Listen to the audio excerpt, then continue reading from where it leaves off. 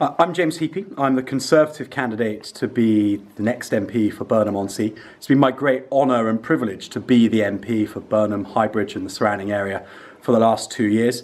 And I'm asking you to let me serve on.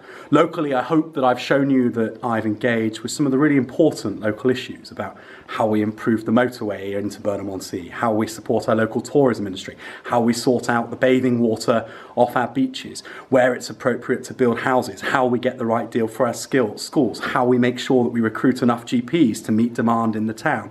Those are issues that I've been working on, and many more, as well as helping thousands of people across the constituency with their individual problems as well.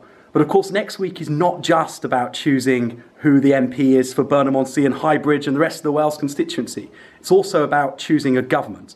Now, in 2010, this constituency voted Liberal Democrat, and we had a coalition. In 2015, this constituency voted Conservative, and we got a Conservative majority government.